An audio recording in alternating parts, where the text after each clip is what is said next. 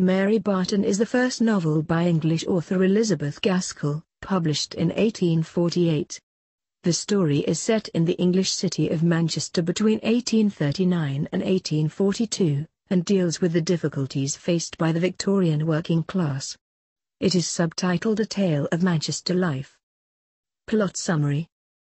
The novel begins in Manchester, where we are introduced to the Bartons and the Wilsons, two working-class families. John Barton is a questioner of the distribution of wealth and the relations between rich and poor. Soon his wife dies. He blames it on her grief over the disappearance of her sister Esther. Having already lost his son Tom at a young age, Barton is left to raise his daughter, Mary, alone, and now falls into depression and begins to involve himself in the Chartist, trade union movement. Chapter 1 takes place in countryside where Moss Side is now. Mary takes up work at a dressmaker's, her father having objected to her working in a factory, and becomes subject to the affections of hard-working Jim Wilson and Harry Carson, son of a wealthy mill owner. She fondly hopes, by marrying Carson, to secure a comfortable life for herself and her father, but immediately after refusing Jim's offer of marriage she realizes that she truly loves him. She therefore decides to evade Carson, planning to show her feelings to Jim in the course of time. Jim believes her decision to be final, though this does not change his feelings for her. Meanwhile, Esther, a streetwalker, returns to warn John Barton that he must save Mary from becoming like her. He simply pushes her away, however, and she's sent to jail for a month on the charge of vagrancy. Upon her release she talks to Jim with the same purpose. He promises that he will protect Mary and confronts Carson, eventually entering into a fight with him, which is witnessed by a policeman passing by. Not long afterwards, Carson is shot dead, and Jim is arrested for the crime, his gun having been found at the scene.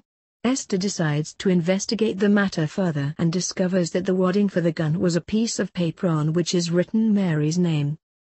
She visits her niece to warn her to save the one she loves, and after she leaves Mary realizes that the murderer is not Jim but her father.